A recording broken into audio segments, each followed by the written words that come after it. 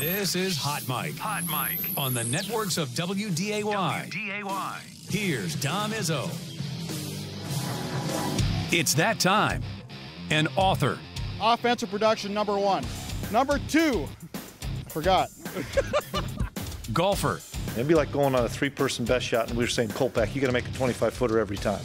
You wouldn't putt first. I'd have Tim putt first. And one heck of a TV personality. This game is for the Cooper Cup. It's the Forum's Jeff Kolpack.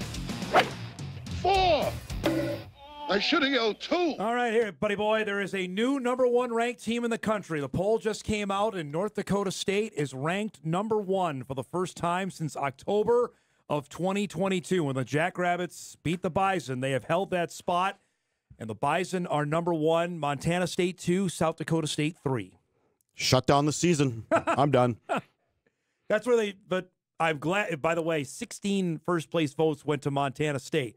So it was about 35-point difference there between 1 and 2. I'm glad there are reasonable people that vote on this, that understand that being unbeaten doesn't guarantee you be the number 1 team. So if things hold up and these teams, hold serve, which I don't know is certainly no certainty there. There's a lot to play yet.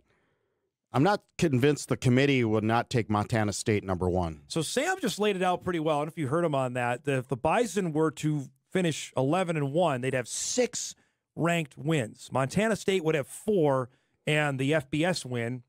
That there's possibility the Bison could move to the 1 line, which then the Jackrabbits and the Bison wouldn't play until they would get to Frisco. Because everybody said it after the game.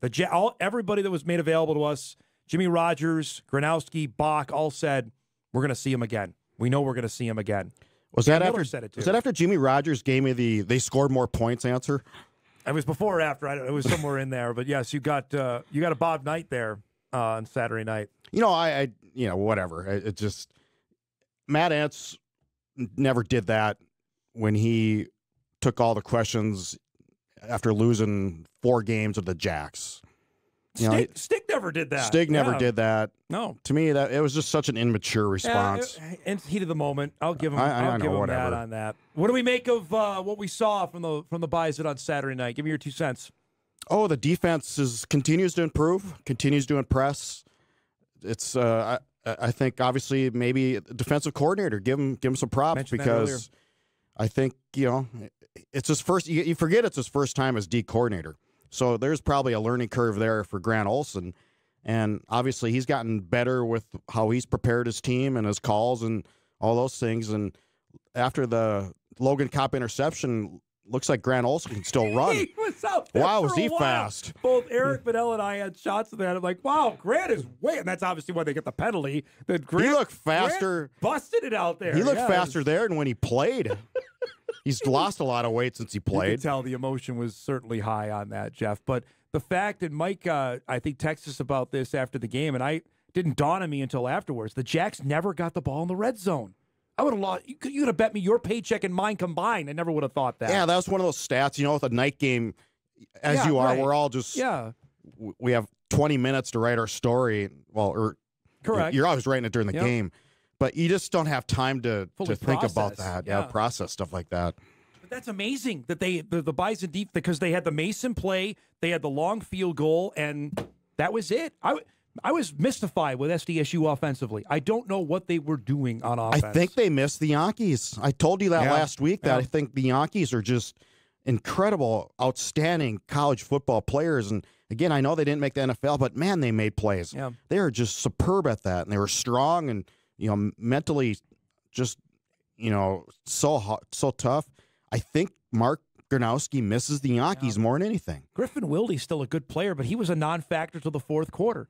Goring was not really a factor either in the game. Tight end was not certainly a factor in the game. That was the Johnsons weren't a factor. I thought, Amar got a couple runs, but nothing that would scare you. And Mason, they had him run a play, and they ran over the line of scrimmage to throw it. I mean, that was odd, too. This Bison defense that we saw at East Tennessee State, was that 260? Yep. 273, I think it was. Yeah, they gave up quite a bit. It's not that same defense anymore. And that's the biggest reason why NDSU is number one right now is because they're stopping people. On the flip side, give me where the Cam Miller drive ranks in the great drives in Bison history. This is pretty good. 7 of 7, touchdown to Raja to win the game. I still think the K-State would be number one. Yep. I hate it when you Yep. rank these things. I'm just But right on. It's got to be in the. I mean, It's got to be in top 5, maybe. but it's The for- Georgia Southern with Brock yeah, Jensen Yep, because those are playoff games. But I would tell you for on the regular season. yeah, that's got to be up gotta there. be. And I'd say for Cam, who had game-winning drives last year with Montana State, game-tying drive with Montana. This is his signature moment, I think, Jeff. I mean, yeah, you look at the Carson national title drive Yep. too. That one. Yep, those are higher than that. There's no doubt. But it was just more than the drive. It was the fact he never beat South Dakota State. Yes. The fact that Gronowski always had the upper hand on him when it comes to comparing quarterbacks.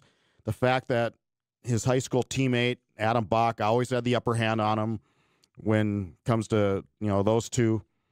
There was a lot of factors that went into that drive. This play alone, the scramble, Very athletic. The ankle looked pretty good there on the run. That's a hard throw. And then Harris in stride, who made a great catch.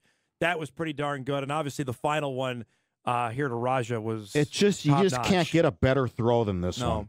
this is It's money. just unbelievable. That's- It's the only spot it could have been. Yep. I'm talking a couple inches here or there. Yep. And how about number 3 coming back? And I reminded of Darius Shepard that when Chris Kleiman told us we had him for one half, so we chose the second half. They've used Nelson in spots this year because of the injury. He got hurt the first game of the year against Colorado, was able to play against UND, had, I think, a catch or two against the Fighting Hawks. But, boy, that's the Raja Nelson we saw the final 6 games of last season that came to play. And they had him in the Saturday night. backfield on a couple occasions, which were something he did last year under the previous administration.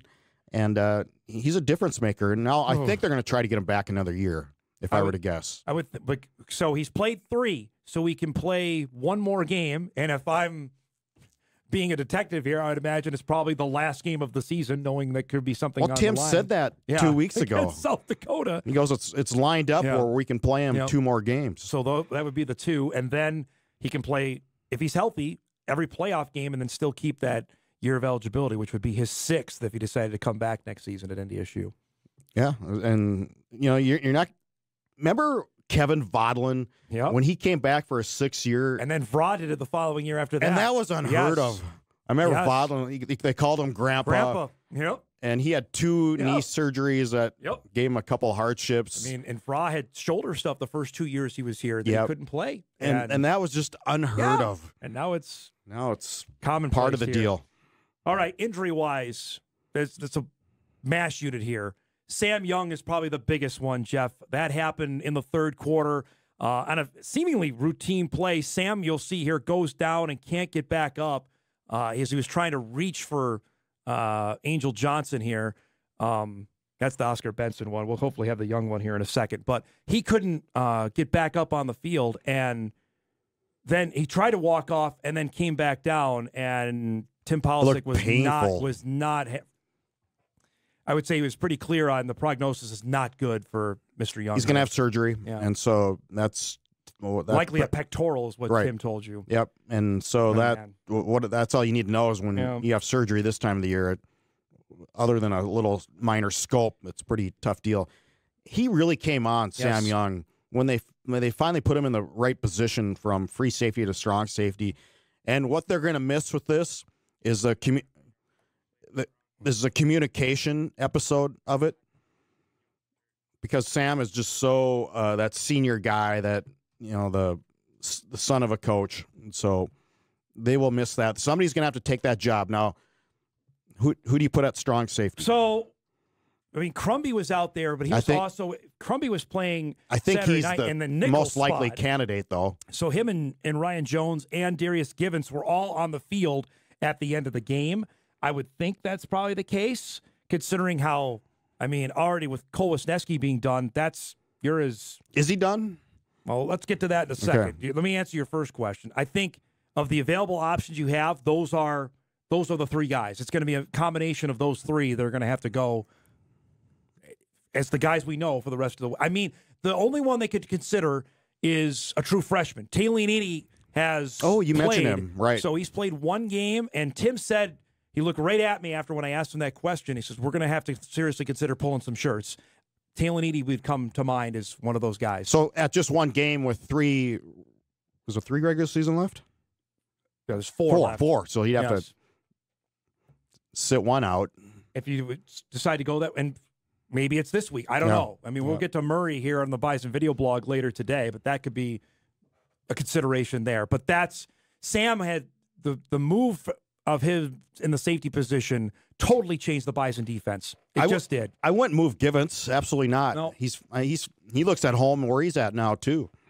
So I think it's just natural you put Crumby there. Yep. The other injury is Oscar Benson. Benson got hurt as well in the fourth quarter of the game where he got dinged up and his status not known. And Benson came off his best game maybe as a Bison as well. I thought Luke Wirtz had his best game in his career at NDSU. And then, Oscar was really good too. Well, but Enoch Sibamana, I think, has really emerged himself in that spot. So I don't think there's not a whole lot of drop-off there. Enoch's played really well. Since conference play has begun, Enoch's been really good. And you got to remember Kubitz is coming back too, and he can play multiple linebacker spots. I wonder if Austin Altapeter gets a little bit more run there, or Marcus Gully plays a little bit more. They've got to be as flexible as possible at that linebacker spot. The big one to me is Cole Payton. Payton running in the third quarter, he had one run that went pretty well. The second one, he fell hard on his right shoulder. And this is the one that Polisic seemed the most concerned about, Jeff. We slowed it down here after this run, and you could see he was a little slow to get up after, and you could see right there, watching, he was holding his right arm, the right arm when he came up. And remember, I know he's a lefty, but watch the contact as he goes down, as he's holding the football there. That part seemed a bit jarring. Now, again, I know he's a lefty, but somebody pulls him up on a, I bet that hurt. See right there? Yep. That's the part that's concerning if you're a Bison fan, and we don't know his status either, which means Nathan Hayes is now your backup quarterback. My guess on that is 4 weeks. We'll see if that timeline holds true. Okay. So if that's the case, now granted they have the bye thrown in there, so that would take you to the Missouri State game if that's an accurate prognosis. Nathan there. Hayes better be ready to go. And we've only seen brief glimpses of him. I would tell you that Tim Polisic and Randy Hedberg have spoken glowingly about Hayes since fall camp opened, that if Cam got hurt and Cole had to start, they felt comfortable with Hayes being the backup, and now that very well could come to fruition the other way around with Peyton being out of the lineup.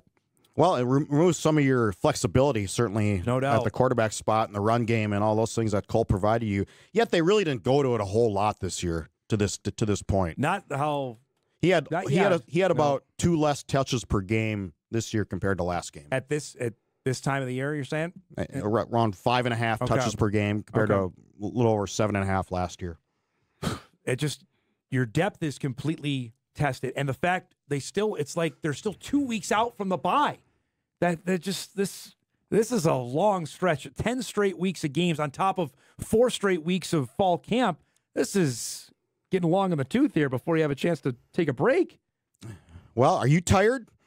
I'm always tired. I got a 5-year-old, man. It just comes with the territory, but no one cares about me. Yeah, you look at it though. I mean, at some point, your drop-off is going to be evident. I don't think it's going to be this week. I don't think it's going to be next week either. I think there's something about Northern Iowa that brings a little juice to that game. But I'm just, with your depth is what I'm asking. Is at what point do you wonder, like, okay, you could say next man up till the cows come home, but when do you actually start worrying about the next man up? And what position group? Honestly, I think they'll be fine for certainly Murray State. I think the linebackers are fine. Yeah, there's not a lot of drop off there. Secondary, I'm worried. Safety spot there. Yeah, I think Crumby's pretty good. Crumby's looked the part. There's no doubt on that. But I don't know if he can make all the calls that Sam Young did and all that stuff. That is the part that remains to be seen. Right. Going to find out. We have to ask that coach about that. I'm sure he'll be just open up about every answer possible about injuries. Let's break. We come back. We'll chat about the upcoming game and a couple other of now moving on because, it's just a regular season game. Murray State is still ahead. We'll discuss that. Back with Jeff Kolpack on this Monday morning right after this.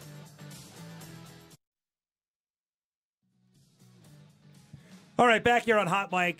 Thanks to Eric for finding this video here. My fault earlier. This is the Sam Young injury. Again, pretty good. Right. Yeah. You could see immediately, Jeff, he goes and grabs for the right, I thought, shoulder. Again, similar to Peyton. And then this was the part that really he couldn't even run off the field. That was the part that got alarming. We saw him during the fourth quarter of the game, came out with pads off and a huge ice pack up on the right shoulder. But that's a tough injury. There's no other way to look at it. For Good a guy kid. Yeah, just a shame. Just talked to him last week, too, about, betting on himself and how all this is played out. And basically, he said exactly how I thought it would. I mean, he came here as a walk-on and has developed into a really good football player. Good flow on the hair. Yeah, there's no doubt on that. Yep. So, all right. So now the question, and you wrote about Are you this morning. going to ask me like my top 5 20-yard touchdown passes I've ever seen? No. Or where are we going? Because I know your memory is like Swiss cheese, so I'm not going to do that. It's Murray State. Murray State is Murray. Is not having a good year. Is there would you be concerned of a letdown, knowing the amount of injuries they have? They're going to a spot. I don't know what kind of reception there's going to be there Saturday. I think they're amped at the buys that are coming. They're going to be the number one team in town. Probably the first time Murray State's ever hosted the number one team in the country. I'm just so curious to see what everything's like there because obviously we've never been there. I have no idea on the vibe of the football, crowd there. How much interest there is in football. Now we're near basketball season. Looked like a decent crowd last week against who'd they play? Illinois State. I don't know if it was homecoming maybe or something, but this is for Jody Wright, first-year coach, guy who's coached in the SEC, coached with Nick Saban, coached with Kirby Smart. So he's got ties. He's brought in 60 new guys, and there is a connection on the Murray State roster. The Murray State quarterback, Jaden Johansson's a former Bison. Yeah, so I want to answer your question first. Will there be a letdown? There's going to be some letdown. Yeah. You're not going to be amped like you were against UND. That's just human nature, or certainly against South Dakota State. It's a degree of how well and crisp you play. Yes. And are you sloppy or not? To me, it's all about not being sloppy. And I guess, is that emotion based when you're sloppy? Maybe not. Focus is. Focus. That's there's it. a difference. Yeah. There's a difference between being focused and being sloppy and not being up for the game. Correct. And that's something that I guess if I was a coach, that would have me up at night. Like, okay, we just played an ultra competitive, emotional game, spent a lot in it. Now we're going on the road to a spot we've never been before against a team that's clearly struggling, that everybody's going to rubber stamp they're going to win by 50. That would have I would have the alarms going off on that. In all my years of covering football, I do not recall a head coach during the regular season saying, we're taking Monday off. Yeah. Yep. He's sensing his guys are tired. Yeah. And so that's probably a good call. They're meeting. What I talked about. They're meeting today, but anything on the field, he goes, we're getting them off their feet. And that's probably a pretty good move. So Murray is 1-6. Their only win is against Mississippi Valley State.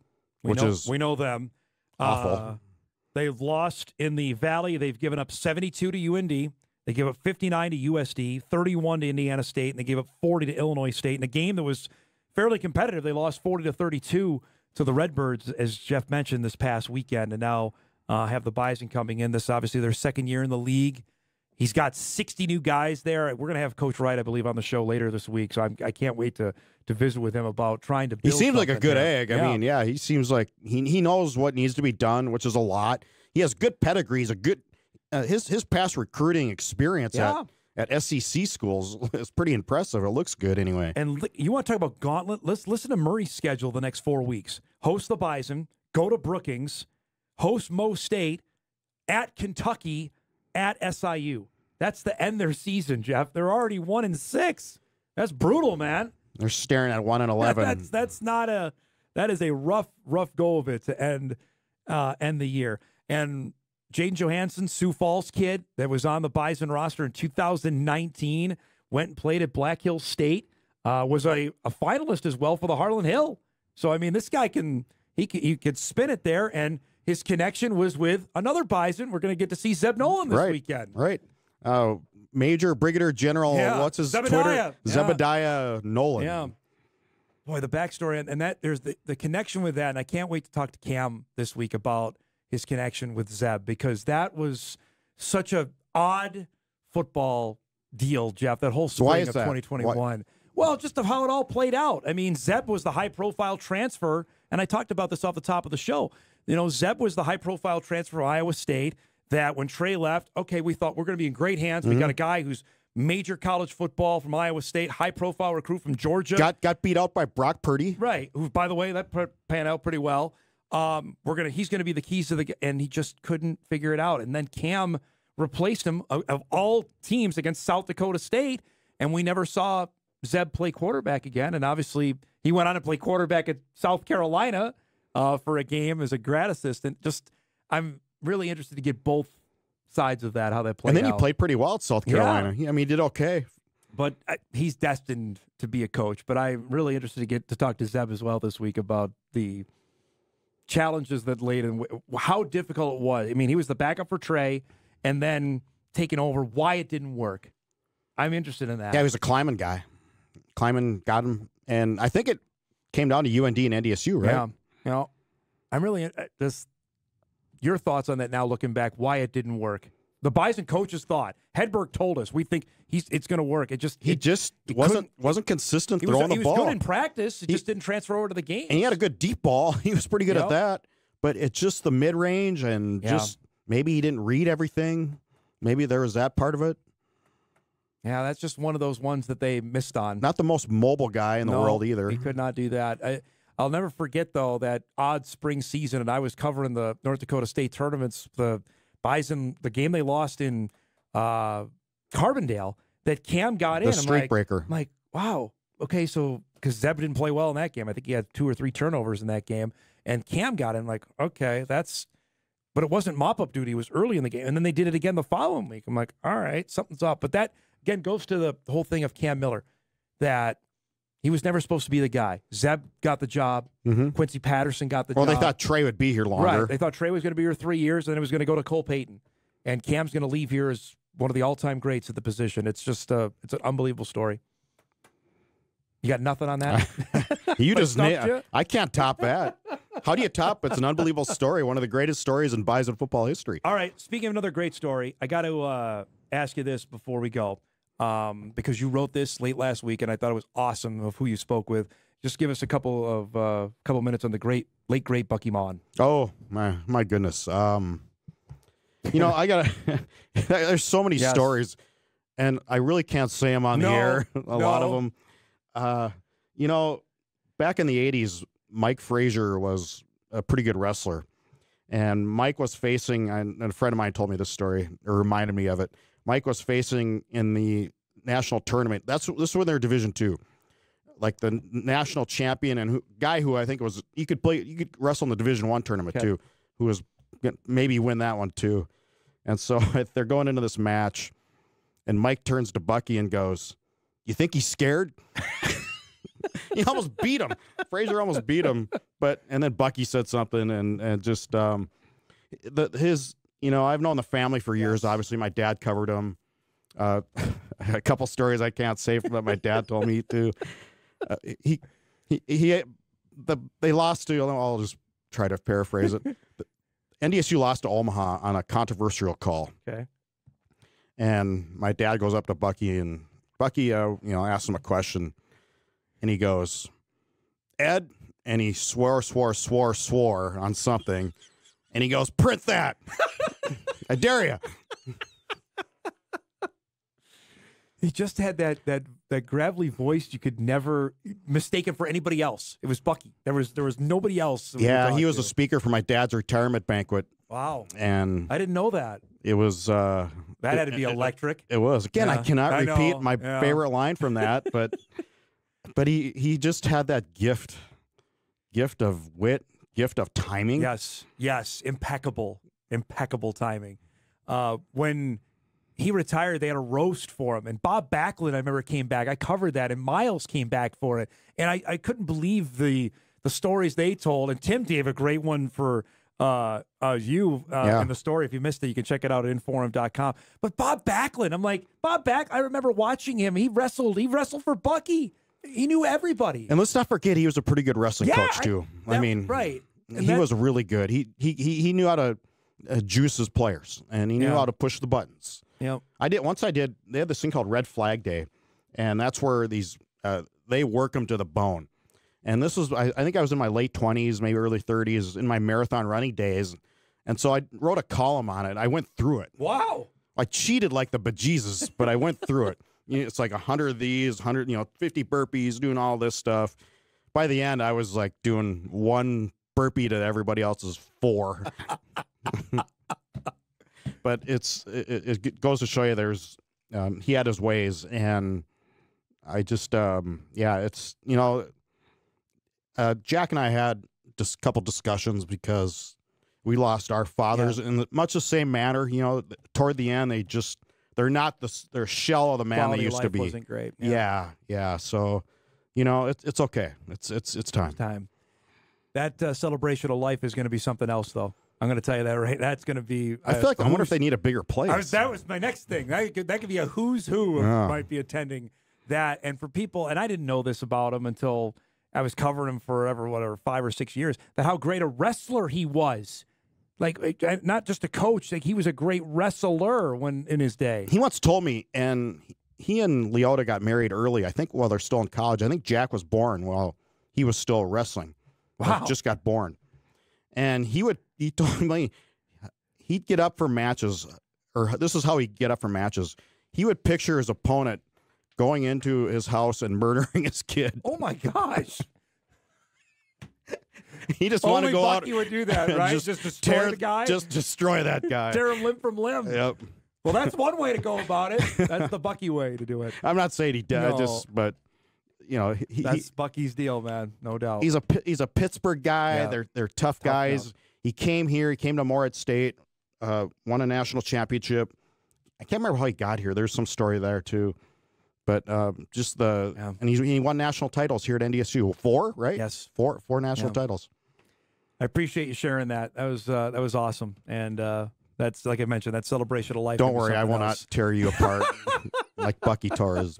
Well, we still got a long season to go here. Jeff Kolpack joining us. We'll see him later today on our Bison video blog. We'll break. We come back. We'll dive into the North Dakota 9-man playoff. Second round coming up. Big matchup between the defending state champs, North Prairie and New Rockford Cheyenne. Josh Keller will preview that when we return on a Monday edition of Hot Mike right after this.